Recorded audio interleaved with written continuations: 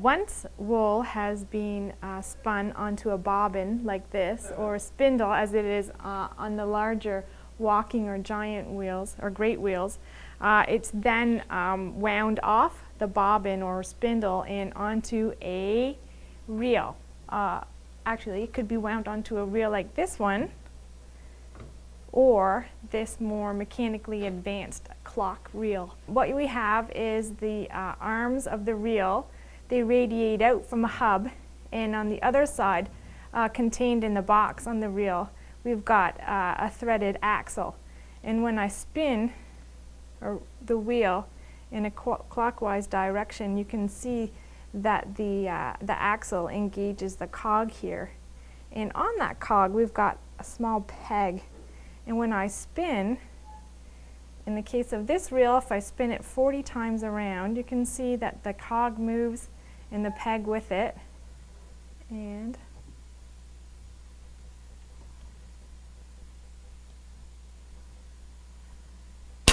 pop. There we go. And that clicking noise is important because it has just alerted me that I have spun a complete skein of yarn onto the reel. In this case, I've wound about 83 yards of wool onto the reel. And so that's a skein. I don't think there was ever a standard length for skeins. It varied depending on the circumference of the wheel on your reel. Once you have the skein, you can either wind it into a ball if you're going to leave your yarn that natural unbleached color, or you can dye it. And it's a lot easier to dye a yarn when it's wound into a skein, and to dye it evenly, than it would be if you were to, say, submerge that bobbin into the dye. You wouldn't get an evenly coated or dyed yarn. So, and then once it's dried, then you can, it's easier to dry as well once it's been wound into a skein than it is on a bobbin. And it's cheaper to store. I mean, you're not using any tools to store it, you're just hanging it from a peg, whereas you'd have to have a lot of bobbins on hand if you were to store everything on a bobbin before you were to weave it or knit or crochet.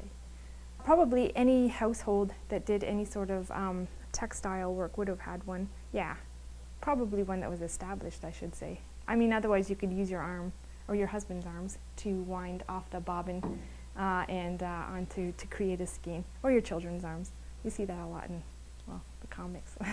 This is a blanket from our collection that used both undyed and dyed wools. And it was, according to this label here, made in, oh dear, Y Vale. The wool itself was carded at the mill in Wybridge, and it was woven by Frances Victoria Arrington Clute in about 1890.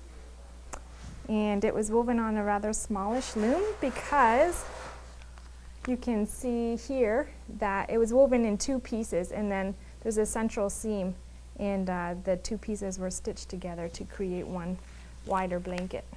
Okay, I can talk about the loom and weaving process, I guess, if you want. These threads here, these are called the warp threads, the threads that run from the back of the loom toward me. And each thread is, you can see if I lift, each thread runs through the eye of a heddle. Only one heddle each. And some threads have been run through the eye of the heddle in the fourth frame back here, or the third, or the second, or the first. And it's the different combination of warp threads running through the different numbers in or the different heddles in the frames that creates a pattern. This probably wasn't the kind of loom that you'd want to create blankets on. It's a really small one. It might have been, I'm not sure, but it might have been just something used for recreational use or for a child, because it's so narrow.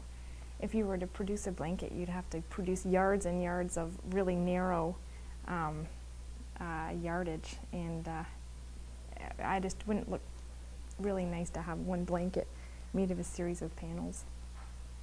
But I guess if that's all you had. Oh, I just think the way texture and color intertwine. And then it's a nice feeling too to look at something and say, I made that.